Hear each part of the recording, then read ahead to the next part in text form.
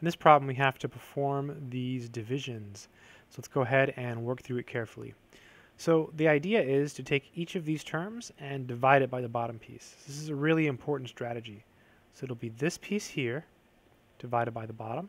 So 15x to the fourth over 5x squared.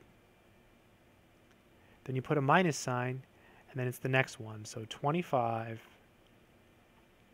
cubed over 5x squared. Okay, a very, very useful way to simplify.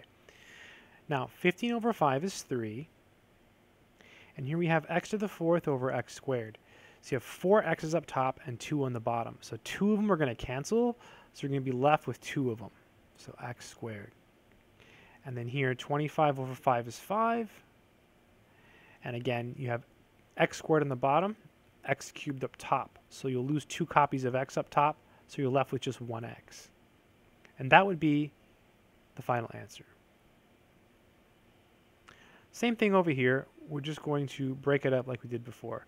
So it's this piece here, so negative 48 x to the 8 over negative 8x to the 4.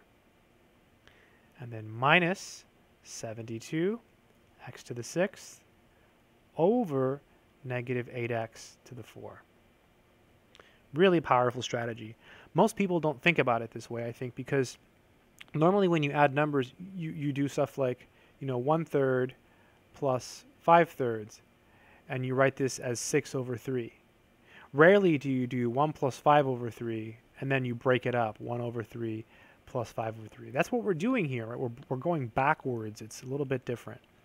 48 over 8 is 6, right? They're both negatives, so we're going to get a positive. And then x to the 8 over x to the 4, well, we're losing 4 copies of x, so there's 8 of them up top, so we're left with 4, because 8 minus 4 is 4. This is going to be plus, because they're both negative.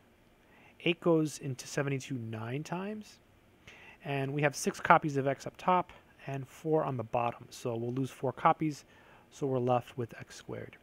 And that would be the final answer. I hope this video has been helpful.